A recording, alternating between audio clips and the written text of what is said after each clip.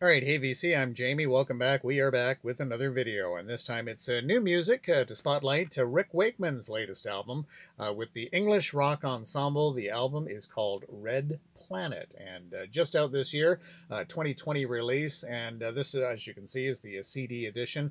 I did order the vinyl edition. It has yet to arrive, so we'll take a look at the CD copy of it.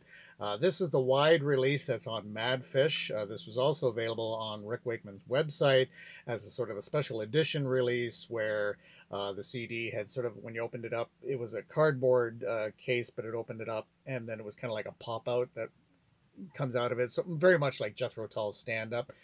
That's not available on this one, on this wider release. This is, as you can see, is the pretty standard jewel case with the booklet inside. Now, I was going to do one of those kind of sealed to revealed things, but when I started the video and took the shrink off, there was quite the crack in the case, in the upper case here. Now I have a number of extra CD cases, so I was able to replace just the cover, if you will. It was just, of course, a nice crack right up at the top, which is really the downside of jewel cases, how they often develop cracks, you know, along the top or right on the cover sort of thing. So I was able to replace that, so it's okay. I did keep the hype sticker and had a chance to listen to this again. I had previewed it on streaming services online, and this is a terrific, terrific album. Of course, Rick Wakeman, formerly the Strawbs, and yes, and a great solo career as well. This is really proggy, very keyboard driven, and it really harkens back to Rick Wakeman of the 70s, or the classic Rick Wakeman sound. This has been getting very good reviews, and I would have to agree.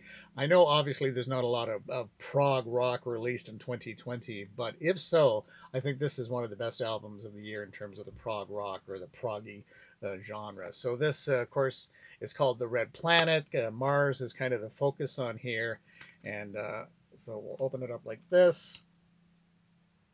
And some nice nice artwork on this. I'll just take the disc out and show you here. Okay, and then we'll take a look at the booklet inside.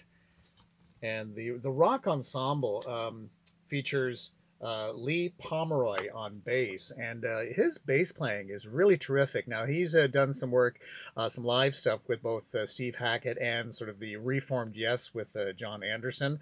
I really like his bass playing. I haven't heard too much of his studio stuff, but his bass playing on this really stands out. I mean, it's a great band overall, and as I mentioned, very keyboard driven. It's worth picking up. It's instrumental, a little bit of choral work, choral vocals, that sort of thing, but really terrific. So this was the hype sticker, and it says, Rick Wakeman, The Red Planet, 8 newly composed pieces, harking back to Rick's critically acclaimed 70s era.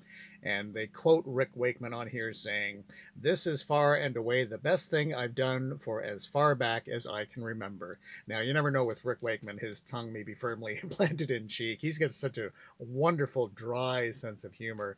You can go on YouTube and see some of his, virtually some of his stand-up, if you will, when he's talking in between songs or doing his sort of grumpy old man tour. He is such a funny, funny guy.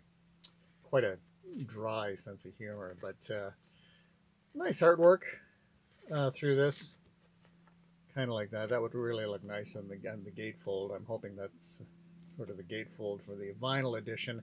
As I say, I have ordered the vinyl edition, but it has not arrived as of yet, so I'm not expecting the vinyl edition. I think it too had sort of that, when you opened up the gatefold, it had like a big pop out sort of thing. I'm not expecting that on the vinyl for the wider release. That was from the Rick Wakeman website, but well worth picking up. Really enjoyable, absolutely really enjoyable. Rick Wakeman and The Red Planet.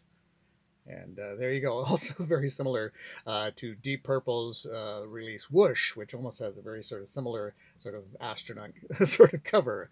So there you have that. Now, I'll just show you some of the Rick Wakeman that I have on CD, since I didn't get the vinyl copy of Red Planet. When it arrives, I'll show you then the vinyl that I have from Rick Wakeman. But in terms of CD, I don't have a lot. I do have the Rick Wakeman box set, Journey to the Center of the Earth, recorded in concert, Royal Festival Hall, London, Friday, January 18th, 1974, with the London Symphony Orchestra.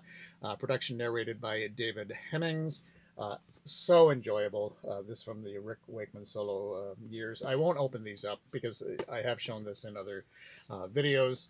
I also have, of course, the deluxe version of Rick Wakeman, The Six Wives of Henry VIII, the deluxe edition that includes some bonus material, as well as the original album, and the DVD is the DVD or digital audio, quad audio for the album with some bonus material, as well as BBC TV session. So yeah, really enjoyable, nice. These deluxe edition CDs are always really good.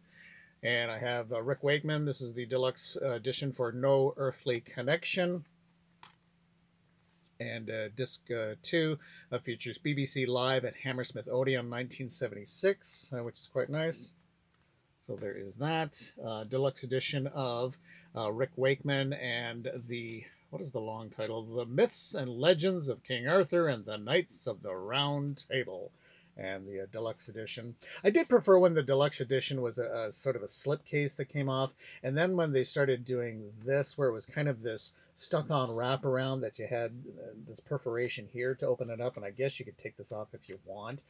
And then, for the most part, they don't even have anything that says deluxe edition, it seems, on some of the newer copies. So I prefer the old-style slipcase for the deluxe edition.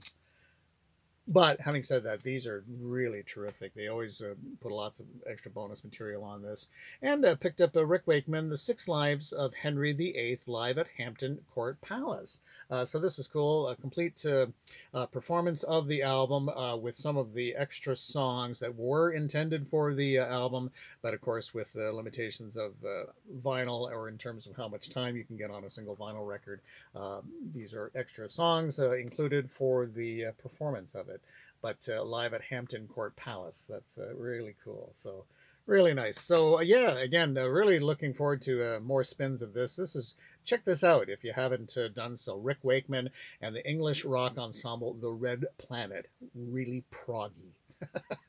There you go. We will chat again soon. Do take care. Bye-bye.